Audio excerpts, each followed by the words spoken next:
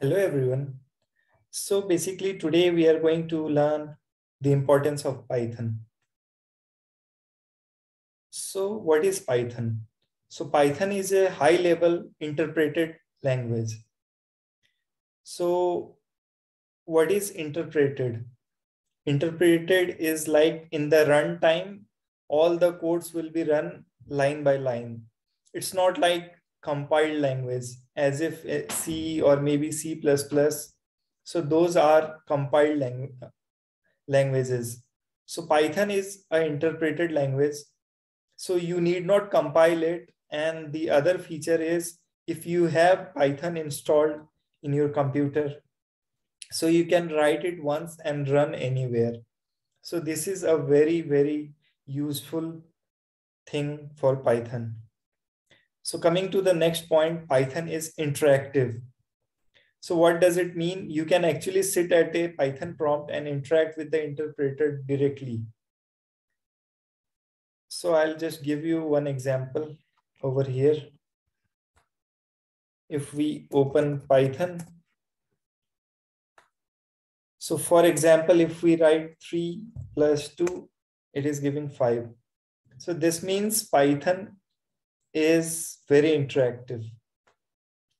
Coming to the next point, Python is object-oriented. So it supports the object-oriented style as if in Java, you might be knowing it is object-oriented. And Python is a beginner's language. That means Python is a great language for beginner because it is high-level language. And the other thing is you can make games in Python and there are many ways and it is very user-friendly. It is very readable. So that's all for this module and hope to see you in the next module, that is History of Python. Thank you.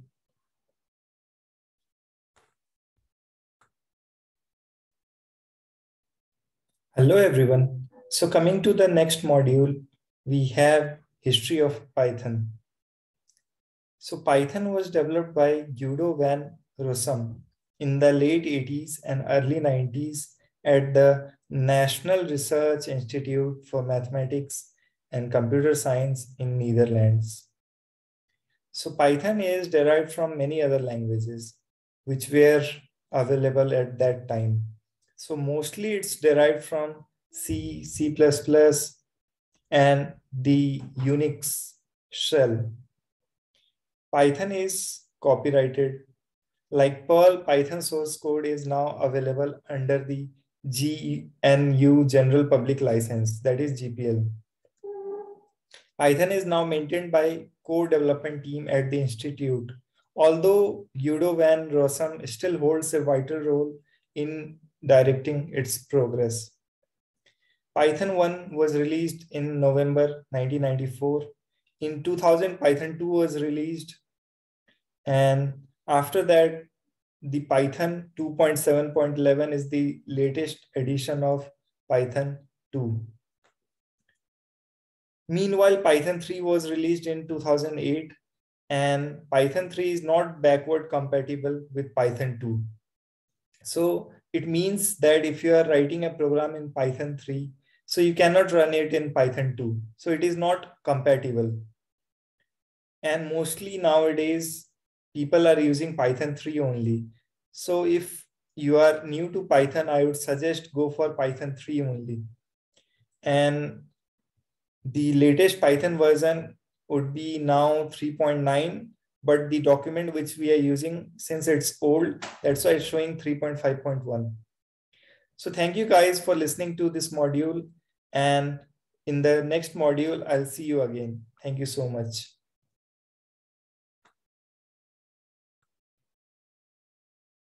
Hello, everyone. So welcome to your next module, that is the future of Python. So we are referring to one article that is written by dzone. Dzone is a very good blogging website for articles related to technology. So coming to the future of Python, there are many beautiful aspects of Python. as we can see over here. Python is free of charge. That means it cuts your development cost and it improves your productivity. The second thing is no support issue. That means that it has a big and wide network of developers who are continuously working with Python. And you can always refer to Stack Overflow if you have any issue. So there is no support issue going on with Python. And the other important point is cross-platform language. Python is a remarkable language that supports different OS. And the most amazing feature is fewer lines of code. So Python programming language is very simple to use and write, and you can run it anywhere. Coming to the popularity of Python, as you can see in the chart, that gradually from year 2018 to 2020, Python has gone top of the chart. So the reason might be the popularity of data science and machine learning, which is growing very fast. So we can conclude over here, and we can say that Python has topped the list of programming language that straightforward makes it admired among all other languages. There is no other language that could compete with it, as it is growing at a very rapid pace. Applications such as web or game are usually established with the aid of Python language only. Therefore, even in the future, it is going nowhere. It is planning to go to a new level with AI involvement. So thank you guys for listening to this module, and I will see you in the next module. Thank you so much. Hello guys.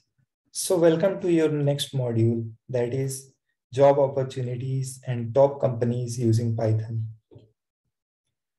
So as you can see over here, the top companies like Google, Facebook, Instagram, Spotify, Quora, Netflix, and Dropbox, they all are using Python in their backend.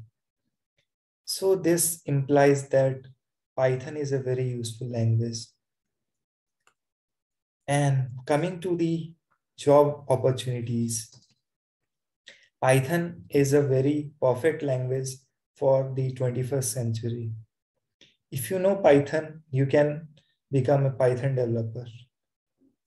Apart from that, you can opt for project manager, you can become data analyst, you can become an educator, even you can act as financial advisor, or you can become a data journalist.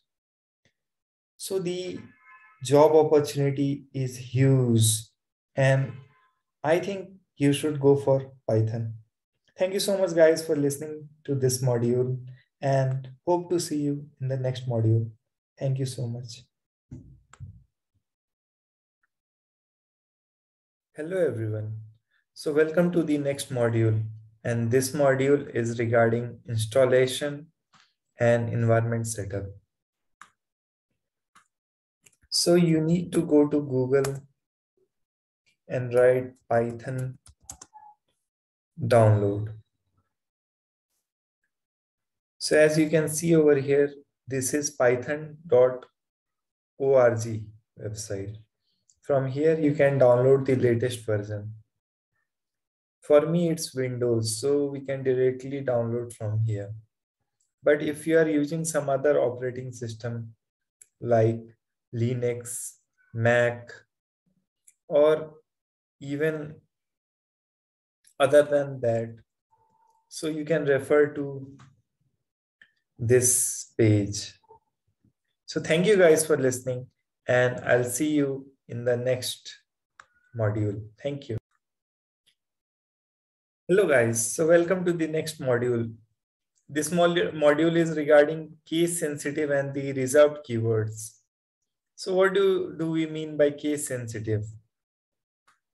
So I'll just give you one example. Print I love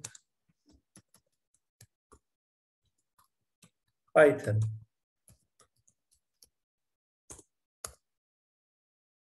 So when I run this thing, it's coming I love Python. But when I use capital P over here, let's see what happens. See, there is error over here. So this is what we mean by case sensitive. If we are using the small p, then it's coming fine. But if we are using capital P over here, so there will be error. So this means Python is case sensitive. And coming to the reserved keywords, there are a list of keywords which are reserved, and you cannot use them as constants or variables or any other identifier names. So thank you guys for listening to this module, and I'll see you in the next module. Thank you. Hello guys, so welcome to the next module. And this module is regarding important characters and the print function in Python. So coming to the special characters, there are many special characters like /n for new line, /t for tab. Tab is, 4 spaces. And like backspace, /b. Likewise, there are many special characters. For example, you can see over here, /n is for new line. So over here, tech has gone to new line. Likewise, if you use /t, that is one tab, that means 4 spaces. So likewise, you can see over here the example for the other characters also. Coming to the print function is nothing but whatever you put inside this print function, it will directly output it in the console. So you can try this with numbers also. For example, if you do like this, you'll get output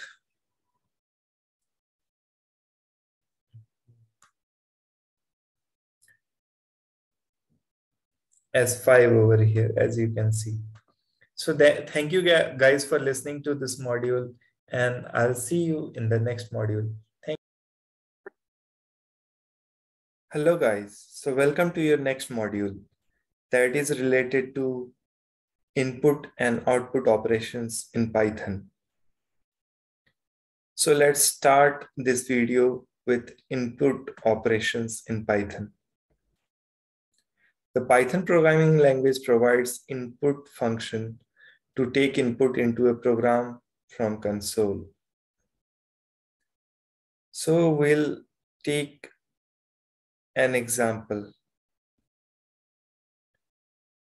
We will create a script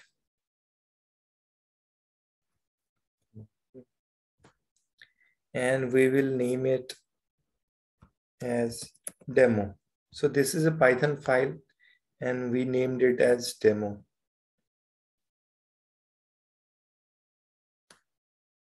Now, if we need input, so we can copy from here, go here and paste it. So what it will do is num is a variable which will take input from here and we are going to print it. So let's see. When we run, it's asking for enter number. We can enter any number over here. 2, 3, 4, 5 something, and see after that it is printing the same number. So it is working perfectly.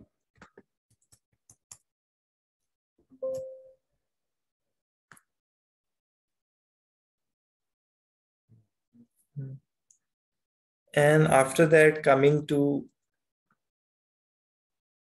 the multiple values in one line. If you want to take multiple inputs in one line, I will give you example for that as well.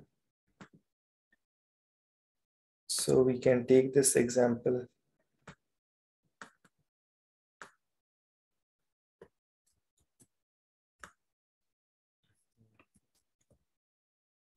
And when we run this, the console is waiting for value. So first value, let's put 2, second value 4, separated by a space, and we'll get output number of boys 2, number of girls 4. So first value is the input for number of boys, second is input for number of girls, and we are getting the result over here. So guys, this module is related to input and output operations. So this was the first video of the module, and this was related to the input operations in Python. So hope you guys enjoyed this video, and you can try it yourself and let me know. Thank you so much guys for listening to me. Hello guys, so welcome to the module 3. And this video is related to output operations in Python. So let's start with a simple example, that is print. So this is a basic example over here. We are going to assign variable a is equal to 7, b is equal to 9, and then we are going to print it. Let's see how it goes. And we are getting output over here, as you can see, 7 and 9. So this is working perfectly. Let's go to our next example, where we are getting input, and after that we are printing that number. And when we run this program, it's asking for number. We can put 234 and entered number is 234. So this is also working perfectly. And coming to the next example, if you want the values over here separated by a slash, so you can put a separator over here and you can see the output over here, male, female, and it's separated by slash. And after that, you can use this separator for dates as well, as you can see over here in example. And if you run it, it will be printed like this in the output. So coming to the next example,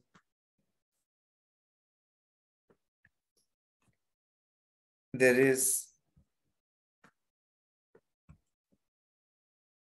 one property called as end.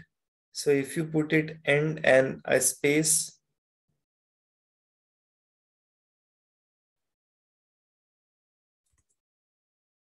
so there won't be any line break, as you can see over here. Welcome to Python programming course. So there is no line break. If we remove this end, so this 2 will be coming in different line. You can see over here.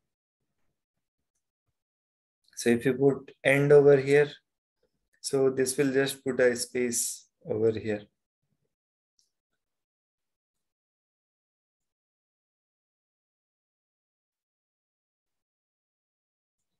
And after that,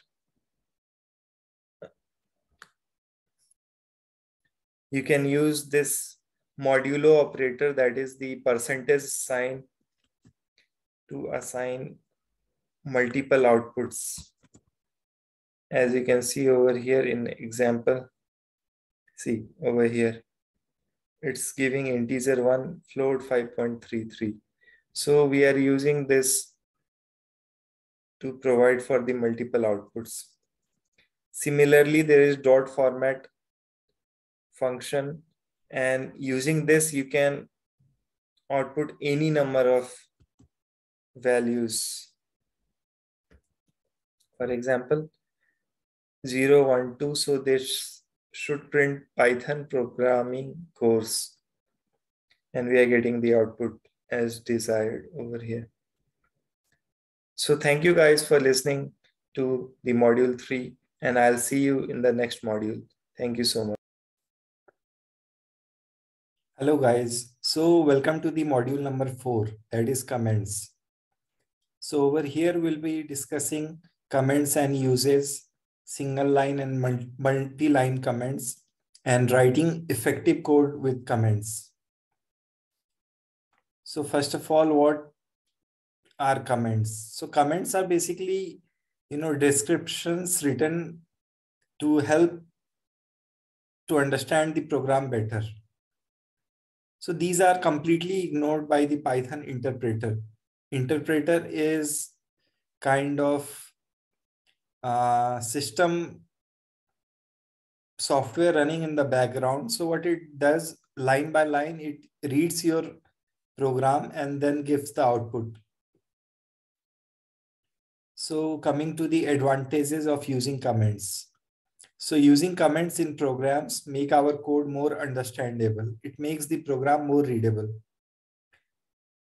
Other than that, comments can also be used to ignore some codes while testing.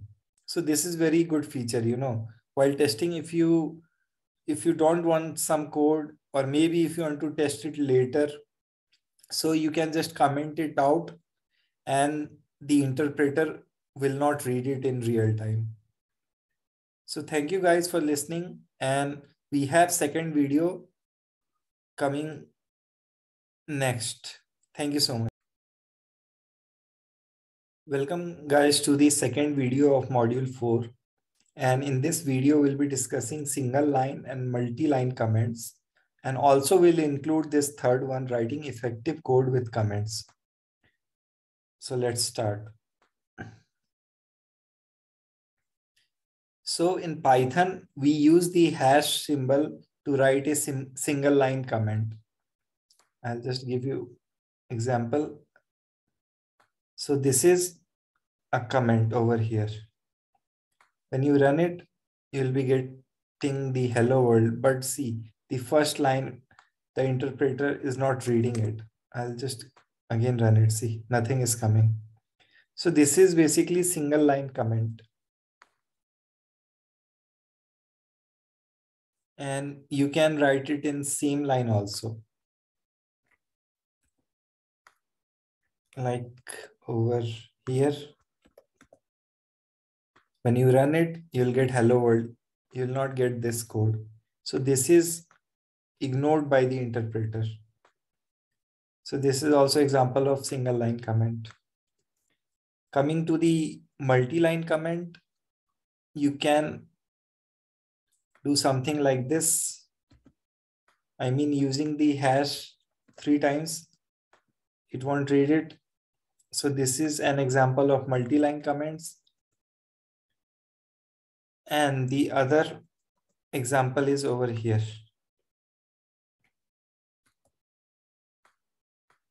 If you don't want to use hash in every line, so what you can do, you can put 3 colons over here and end it with 3 colons. So whatever is in between, this will be a comment.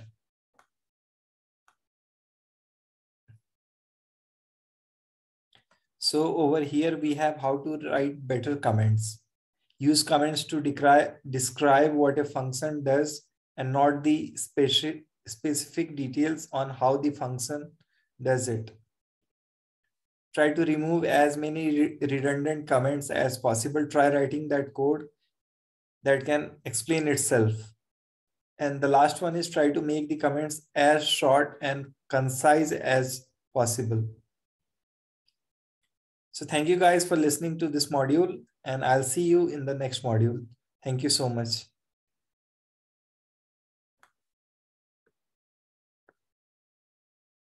Hello friends. So today we are going to discuss module number 5. And the module number 5 is data types.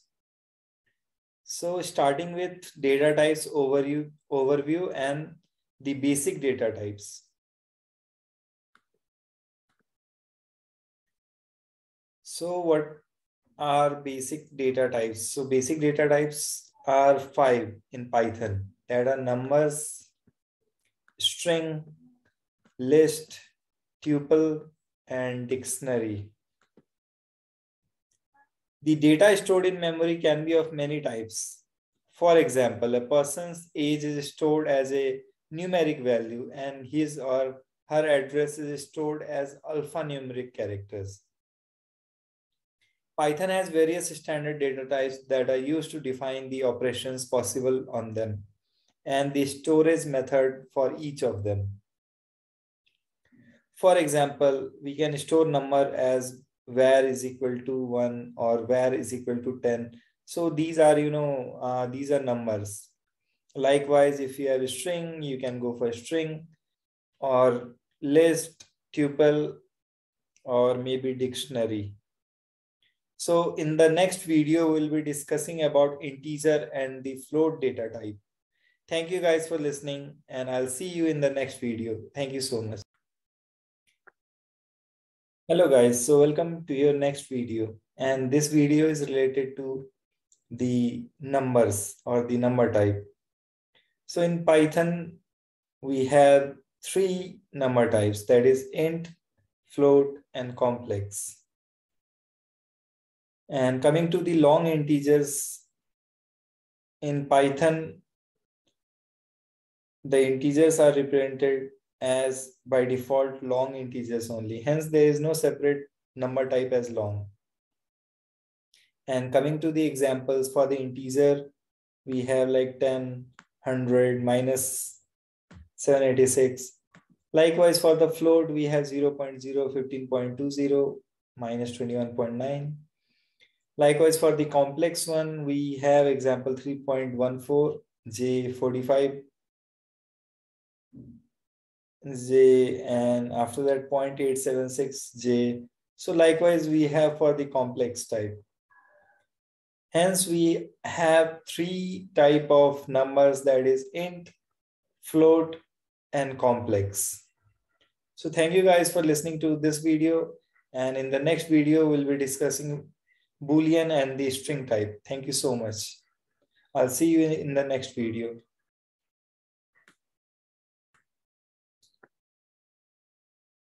Hello guys, so welcome to the last video of this module, that is module 5. And we'll be discussing about the Boolean and the string data type.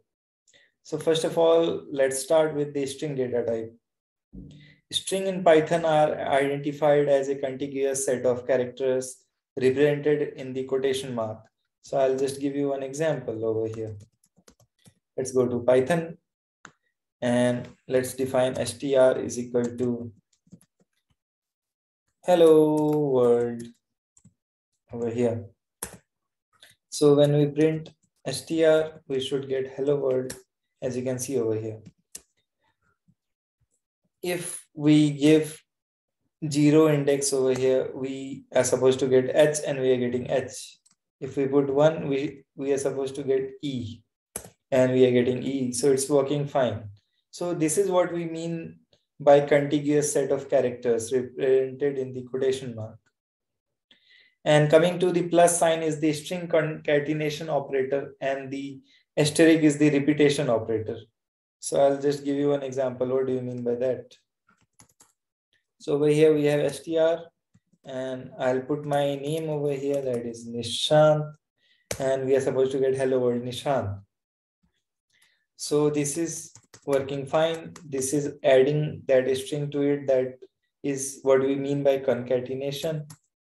And if you want to repeat it, that is if we put 2 and asterisk sign over here, we are supposed to get 2 times hello world.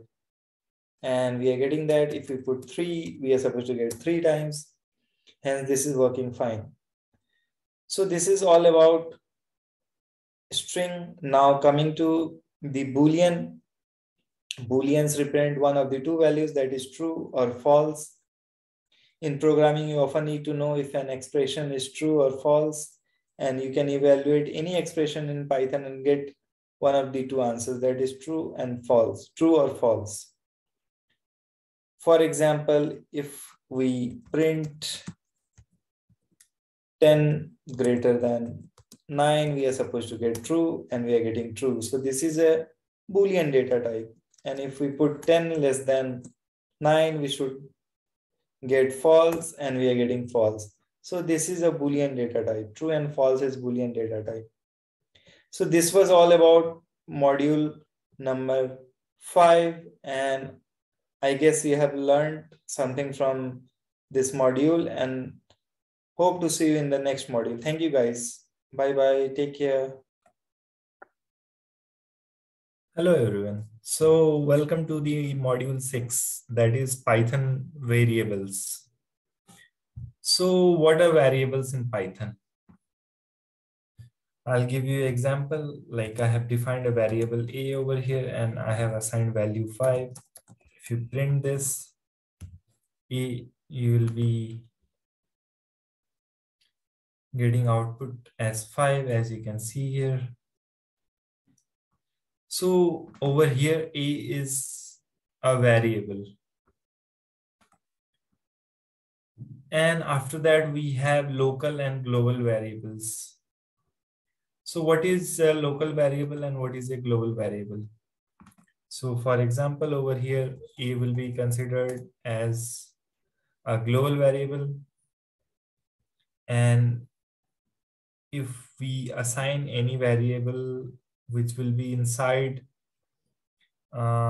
any indentation, for example, for I in range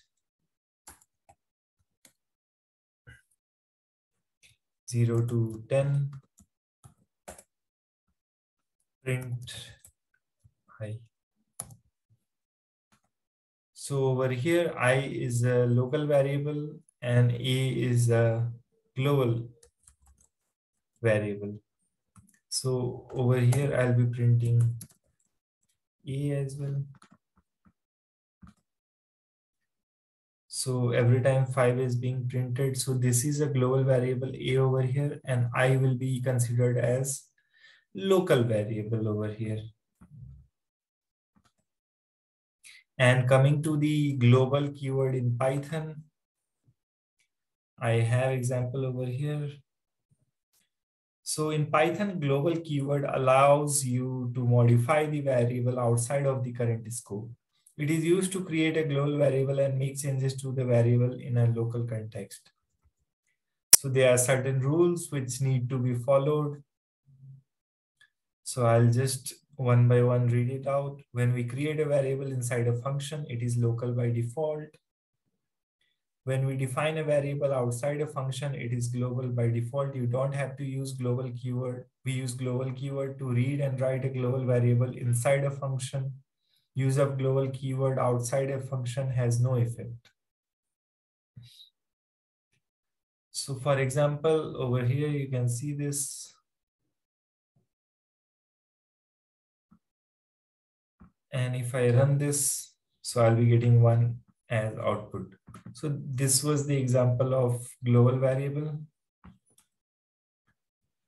Coming to the second example over here, we have defined C, and when we are trying to increment it by 2, the error is local variable C referenced before assignment. So it's searching for local variable, but there is no local variable. That's why it's giving error inside the function. And if you put that keyword global inside that function, then there will be no error and it will be printed accordingly. So this is point to be noted when you are using, if you want to use global variable inside function, then you have to typically define it using global keyword. Otherwise, there will be error, as you can see here.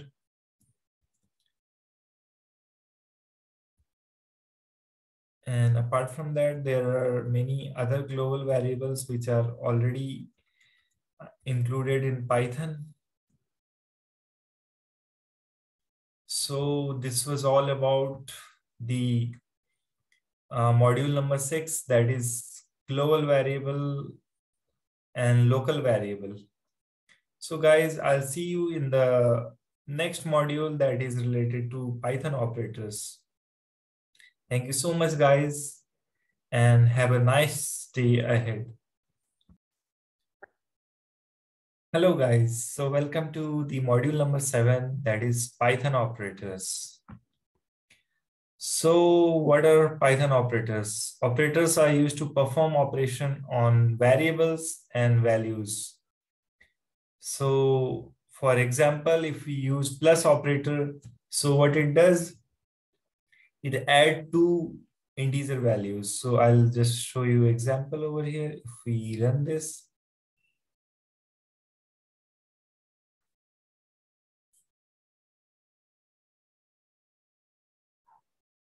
so we are getting output as 15 over here, as you can see. So coming to the types of operators in Python. So we have arithmetic operators, assignment operators, comparison operators, logical operators, identity operators, membership operators, and bitwise operators. So coming to the first set of operators, that is Python arithmetic operators. So what are arithmetic operators? So addition, subtraction, multiplication, division, modulus, exponentiation, and floor division. So these are different type of arithmetic operators. So I'll just show you one example for exponentiation operator, and over here, let it run. So we are supposed to get 32 over here because it's 2 raised to power 5. So we are supposed to get 32 and we are getting that. Simple as that. So after that, we have assignment operators. So what are assignment operators? For example, the equal to sign over here, this is used for assigning values to the variables. And over here, these all are plus equal to, this is, short form for x is equal to x plus 3. So likewise, there are many assignment operators. Coming to the comparison operators, for example, if we put 2 is equal to sign, that means we are comparing value of x with y. If both contain same value, we'll be getting true as a result. If it doesn't contain same values, then we'll be getting false as a result. So we have different operators over here, like not equal to, greater than, less than, greater than or equal to, less than or equal to. So you can just play with these operators and let me know whenever you get time, and I'll be there. So coming to the next set of operators, that is Python logical operators. So basically there are 3 kind of logical operators, that is and, or, last one is not. So you can use this whenever required, like over here, and will be put, or will be there. And if you have some, maybe some statement, and so you can just put it inside bracket and put not. So if the value is true, so it will be returning opposite of that. So that is false. So not is very useful in some cases. You can try it out. And after that, coming to the identity operators. So in Python, we have is not. So X is Y. So if both are, containing the same value, so it will be returning true, otherwise false. So you can try with this operator as well.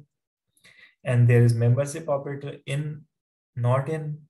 So X in Y, for example, there is some list, Y is a list. And if there is some value X, so you can just type X in Y. If it's there, it will return true. Otherwise, it will return false. And coming to the bitwise operator. So bitwise operator I used to compare binary numbers. So there are, and is there, or is there, X or not is there. So likewise, you can just try these operators as well. And if you have any issue, then you can contact me. I'll be there to help you out. So I think that's all for this module, and I'll see you in the next module. And you guys have a nice day. Enjoy. Bye bye. Take care.